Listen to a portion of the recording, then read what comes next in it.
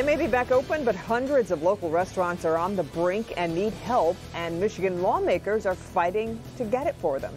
It's called the Restaurant Act, and it's aimed at keeping locally owned independent restaurants afloat during the pandemic. A group of Michigan lawmakers is sponsoring the bill as PPP loans are running out. As our Grant Herms reports, the bill has bipartisan support, but it's hit a roadblock in Washington.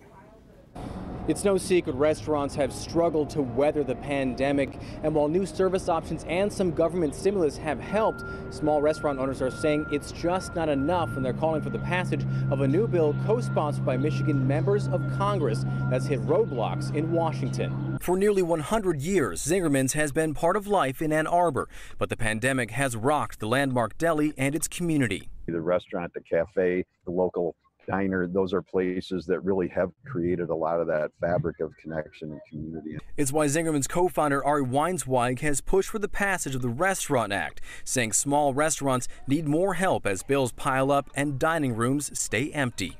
The PPP loans were awesome, but they basically got you 1.5 miles over a 10-mile bridge, a 10-mile wide river. And so the bridge is running out, and there's still 8.5 miles to get across. The measure would set aside $120 billion to help prop up the independent restaurant industry and the millions of workers who've lost their jobs over the last few months. But despite bipartisan support in both the House and Senate, the bill hasn't been heard by the House.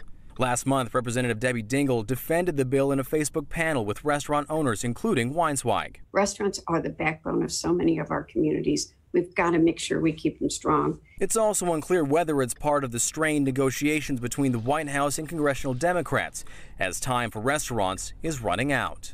This is tough. I mean, and I believe and hope we will get through this at Zingerman's, but it's not going to be easy. 3 other members of Congress and both of Michigan senators alongside Dingell have co-signed the bill. More information about the Restaurants Act is on clickondetroit.com. In Greektown, Grant Herms, Local 4.